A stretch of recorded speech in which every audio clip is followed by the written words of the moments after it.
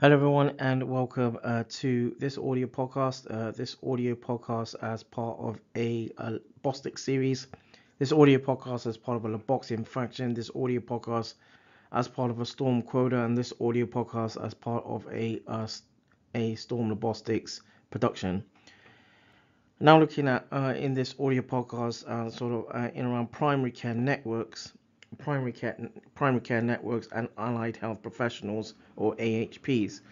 So primary care networks sort of build on the basis of current primary care services and current prompt and seek to prompt a greater provision of proactive, personalized, and coordinated and more unified health more unified healthcare services.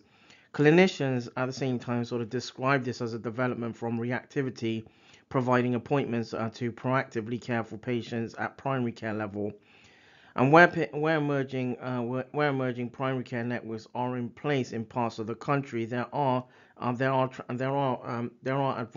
for patients and healthcare professionals. For example, one review found AHPs or allied healthcare professionals face diverse encounters dealing with multi-morbidity, including overcoming polypharmacy and challenges caused by fragmented healthcare services and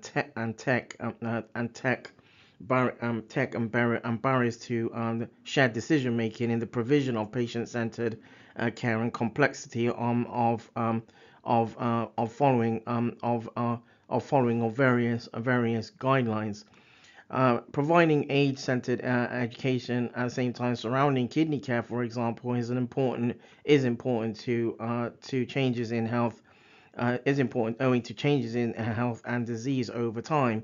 Primary care staff should keep up to date with aspects that surround patients at risk and consult renal guidelines or nephrology guidelines to meet best practice.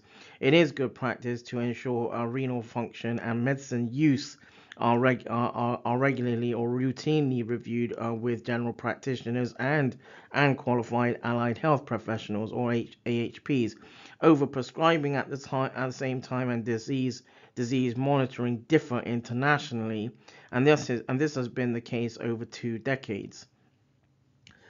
The next audio podcast in this series will look at the aims and sort of the hypothesis around this sort of manuscripted works.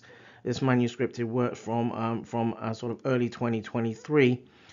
So that draws this audio podcast to a close, surrounding the Bostix series, the LaBox Infaction, and this audio podcast as part of a Storm Quota, and this audio podcast as part of a Storm LaBostix production.